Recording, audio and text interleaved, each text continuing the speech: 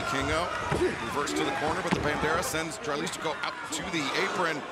Dralistico, oh man, kicking that turnbuckle pad, but going right into the face of Vikingo. And Dralistico springs forward into the low blower. And they can do it. Look at this. Dralistico conversion.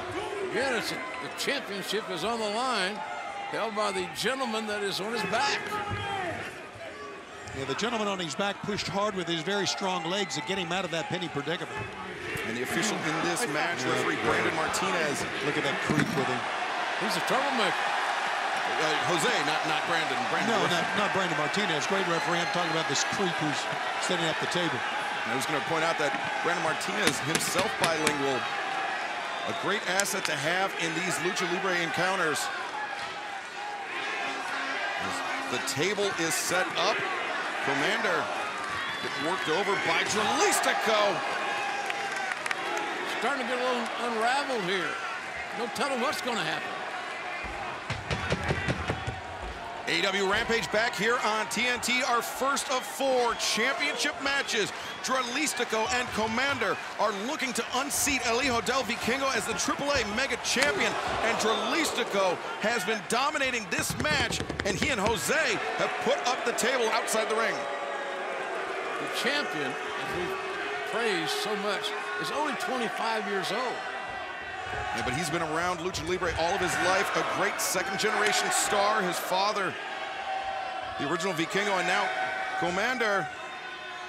Springboard up, comes back at the Hurricane Rana, drops down Dralistico. Vikingo is back up. And Komander, I'm not sure he realized it, now he does. Oh, wow. He slips, arm drag. That's where you avoid contact. Great torque on the arm drag, drop kick. Wow, it's amazing arm drags. And now Dralistico and Vikingo teeing off on one another. Komander. Komander just walked the top rope and stuck a big move. Absolutely fearless. Fans loving it. Why shouldn't they? That's a piece of art right there, folks. Defying gravity, being fearless, taking a chance to try to win the title. Now Komander with Dralistico in the ring. He's got an opportunity to put him away, to come away a champion. Remember, the champ does not need to be pinned for the title to change hands. What's he doing? He got one on the outside, one on the inside. Komander, 450 splash after the tightrope walk.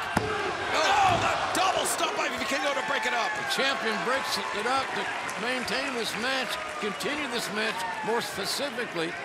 Vikingo was watching the entire time from the outside. He made his mark. Vikingo. He doesn't wrestle like a 25-year-old. Vikingo steadies himself on the ropes. The bounce, and then, oh my goodness! Holy smokes. Corkscrew reverse Hurricane Rana. Komander got spiked. And Vikingo. Oh, I got someone on my mind that's big. Oh, Vikingo. He's looking to take 2 guys out. He's the champ.